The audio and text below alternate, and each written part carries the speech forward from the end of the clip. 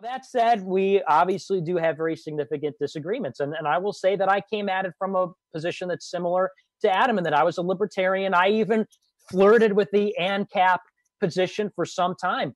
I've read Mises, Rothbard, Hayek, Hazlitt, Friedman, and I was really in it. But what really changed for me was I came to see society. I just had a fundamental shift in my worldview, which is to say that I saw the public good, I saw the nation as the real ends of society, not essentially freedom, not totally liberty, not totally peace or even love.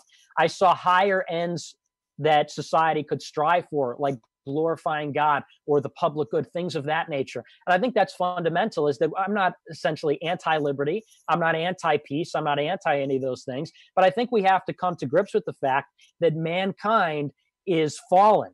There is great evil in mankind. The natural state of mankind is disorder. And we look at disorder that arises through freedom, or that arises through all these other kinds of, trade or something like that. And it's things that can be quite horrible.